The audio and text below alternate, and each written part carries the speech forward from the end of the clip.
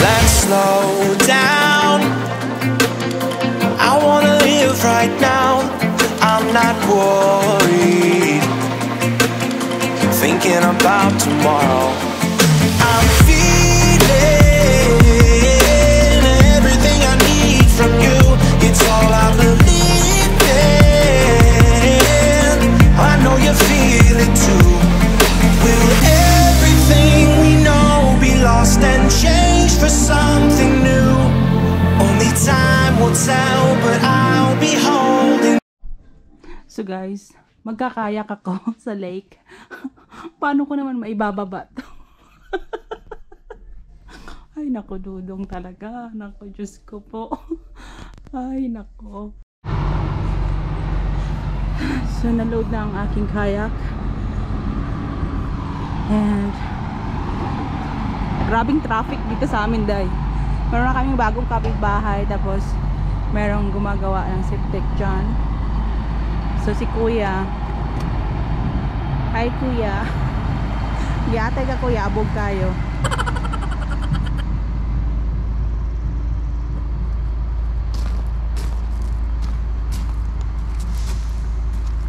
Let's go see my dudong. So my dudong is over here, and he's taking a video of me. Binibidyo niya ako, dahil. So what day today? Today is to the 13th, right? Yeah. So tomorrow is our wedding anniversary over here. Yes. Hi. What'd you buy me? No, I didn't get you anything. Sorry.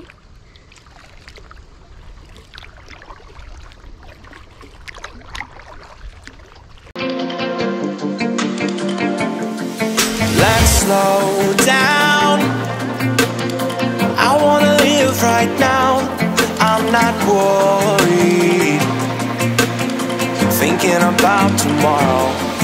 I'm feeling everything I need from you. It's all I believe in.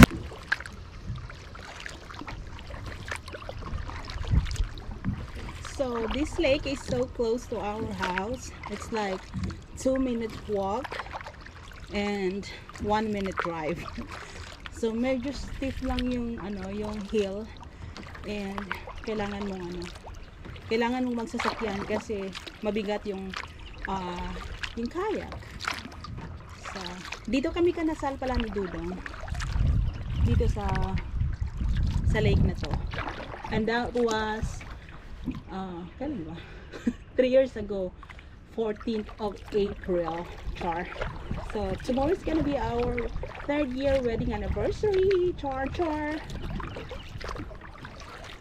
So it's been 3 years, and I like to live here because we do have a nice lake.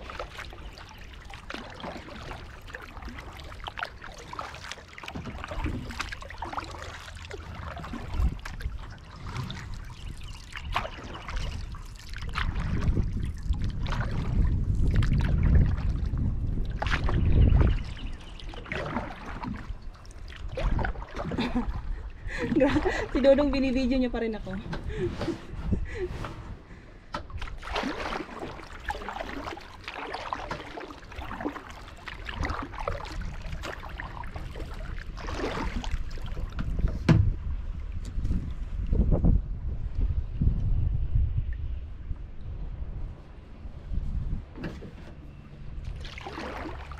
So mayroon ding nangingisda dito sa summertime. Eh, may nakukuha din sila, promise. Tsaka maraming turtle dito.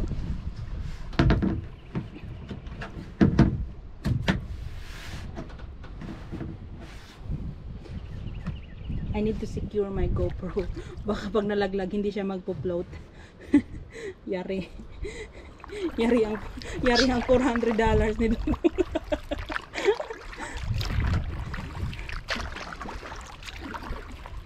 And my husband is over there.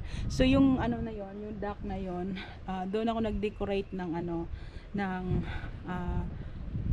parang wedding decoration para sa aming kasal ni Dudong. Kasi dyan kami kinasal. So, di ba, bongga? And, dito ako sa gitna. So, masarap lang dito kasi, pag summer, napakadaming tao talaga dito. Mga bata, nagtatalunan dyan. Tapos, mga parents, nagiinuman din sila dyan. So, enjoy lang yung life. So, 2 minutes walk ito sa bahay. From our house hanggang dito, 2 minutes walk lang siya. And,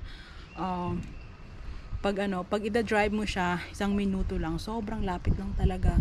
Kaso hindi mo lang siya makikita kasi sa yung bahay namin nasa itaas, and yung lake nandito sa ibaba. So natatakpan ng mga maraming kahoy like that, and hindi mo talaga siya makikita dahil natakpan nga siya.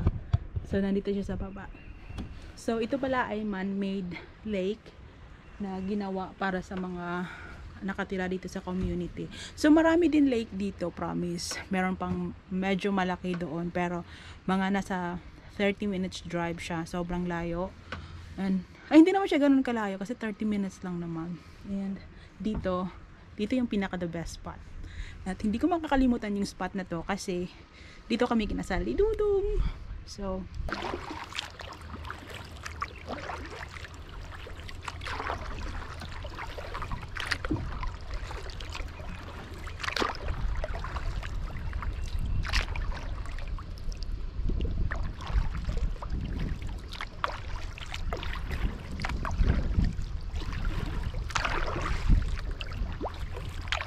I saw fish. Merong isda mga guy. So, kita nyo yung banks na yan. Kita nyo yung na yan, yung dock na dyan. Tumatalon din ako dyan before, naliligo ako. Saya, di ba? Naliligo ako dito. Char. Mamaya maligo tayo. Iloblog natin ang ating GoPro. We'll see. Tapos, dito. Dyan ako tumatalon. Pag maligo ako. Kasi malalim to dito eh. Yan. Actually, naligo na talaga ako bago ako pumunta dito. So, binasa-basa ko lang yung sarili ko. Ganon. Fuck, ganon. So, iikot ko kayo sa aming mahiwagang lake.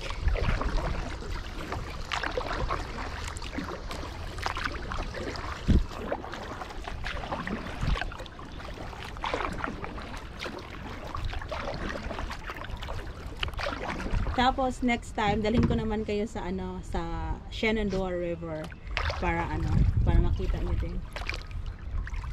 Aming Shenandoah River. Nagkakayak din ako doon.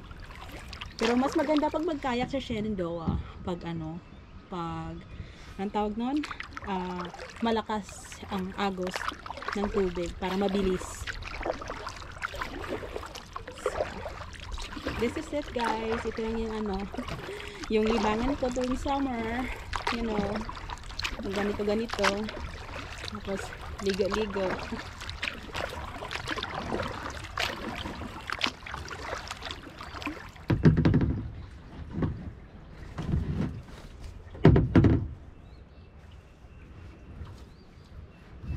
Punta tayo sa dito nga side, doon na side, hindi pa tayo nakapunta dito.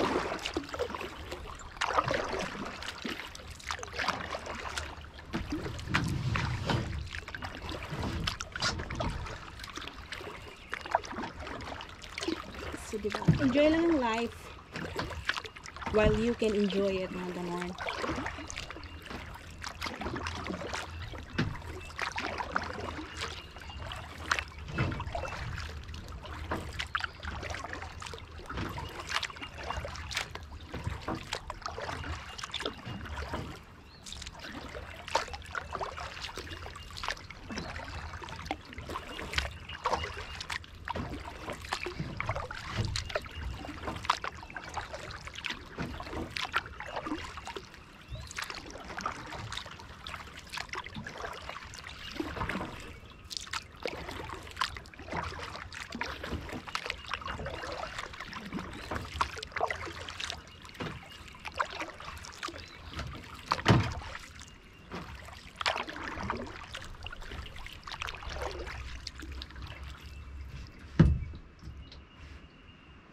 So, dito na siya. So, yung bahay namin, actually, it's right over there. Yung kita nyo yung mga bulaklak nasa itaas. So, dahil itong area na to is owned by the government, so, walang bahay na pwedeng itayo dito. And, kaya yung bahay namin nandoon. Diba? Ang lapit lang, no? So, hindi ko talaga namimiss yung yung sapa sa Pilipinas kasi meron kaming tubig din eh. And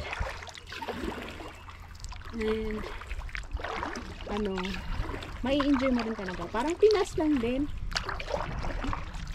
So, napapagitnaan ako sa tatlong bundok. From bundok on this side, on my left, in front of me, and yung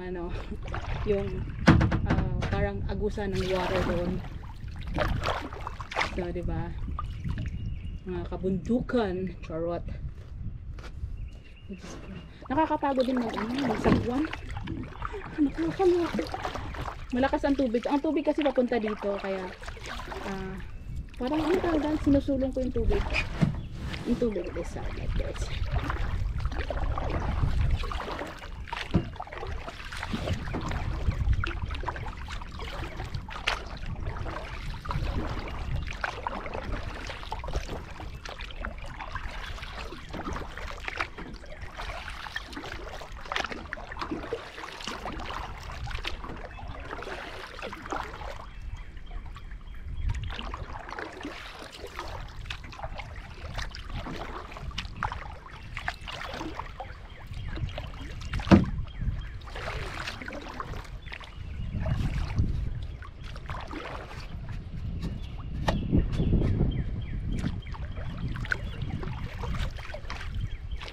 Malakas yung hangin, nililipad ako ng hangin.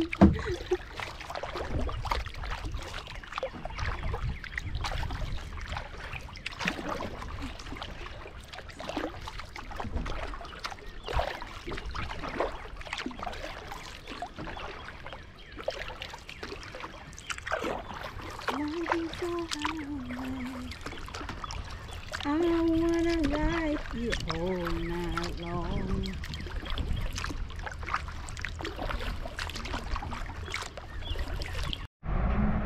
So I am just gonna show you my apple tree. It's so pretty.